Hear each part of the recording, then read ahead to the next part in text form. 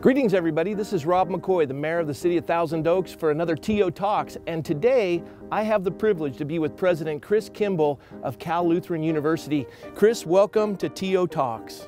Thanks, Mr. Mayor. It's great to be here and welcome to Cal Lutheran. Well, I have to tell you, just having the privilege to be on this campus, see the student body, tell the folks in Thousand Oaks, how many students do you have enrolled here at Cal Lutheran?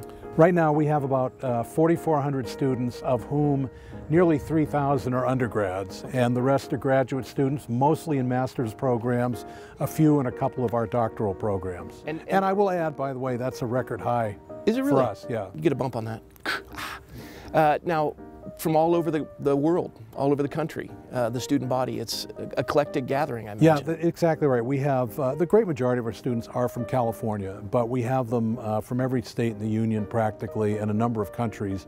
Our graduate student population is almost 50-50 U.S. and international.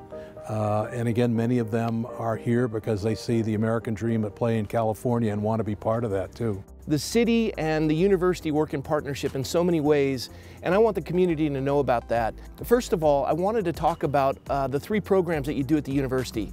You've got your entrepreneurial program, your hospitality management, and also sports management, is that correct? Yeah, that's right.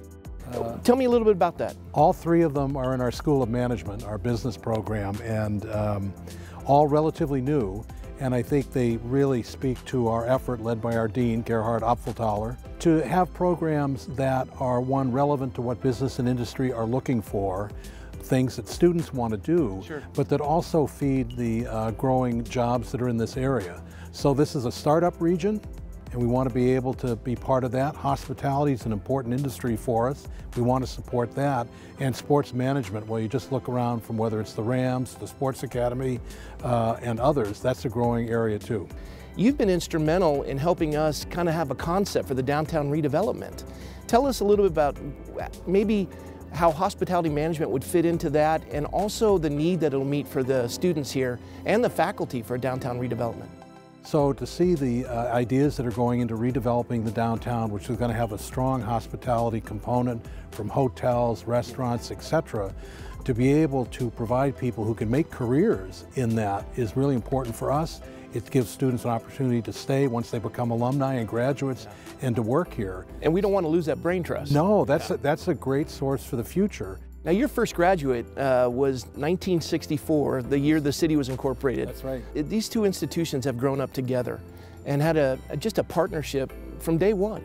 Yeah, I love the way you put that. It's the way I think of it too, that these two things that have born at the same time, grown up together. I always believe that the university would not have had the success that it's had if it weren't in the city of Thousand Oaks, and I'd like to hope that the city to some degree thinks the university's been an asset too. But they've worked hand in glove, and I think I've been around now 12 years or so. The partnership with the city is just fantastic, and it makes things so much smoother and easier, pleasant. It just seems seamless. Yeah.